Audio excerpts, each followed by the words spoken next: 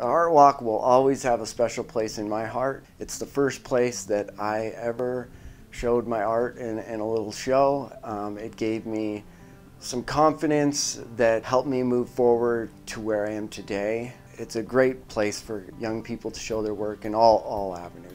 Growing up in the heart of Montana, I was enthralled with the idea that artists could create a window into this world, whether it's the future or the past. You could just create this three-dimensional world on a two-dimensional surface.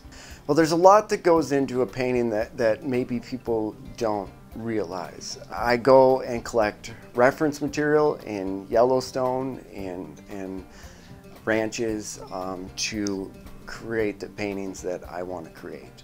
So first I'll go to Yellowstone for maybe a week and just capture tons of images of animals, and then I come home. I have an idea, I want to do an elk painting or a pronghorn painting, for example, and I kind of see it how I think it might work in my head, and then I'll go and look through my library of images and say, well, I might be able to use this one, I might be able to use this pronghorn, because I like the way he's standing, I like the way his head is turned, so I like the way that he's standing away from this pronghorn, but he's looking back.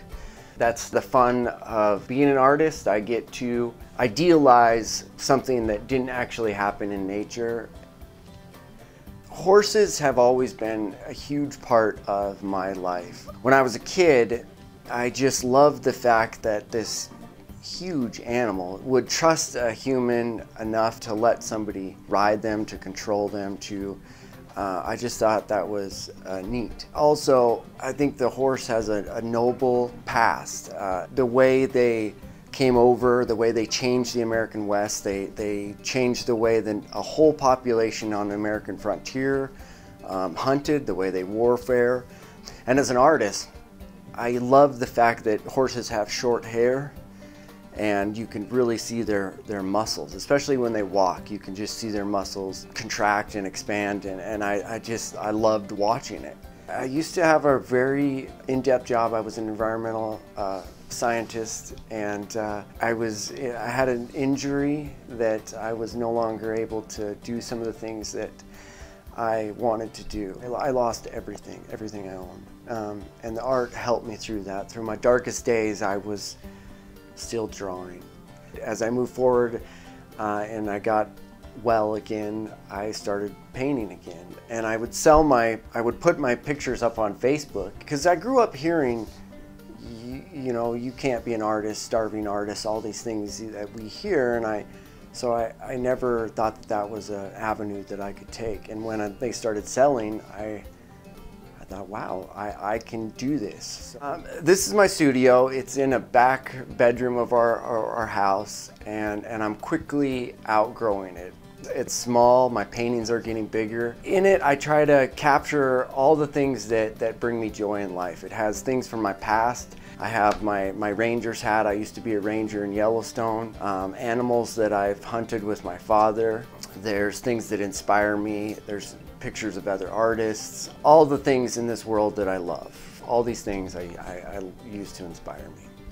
When I joined this artist community, I didn't realize that it was kind of a family, and artists are so willing to share with you and teach you and help you, and I never experienced that before. I don't know why. I don't know if because they got help from other people that they want to pass it on.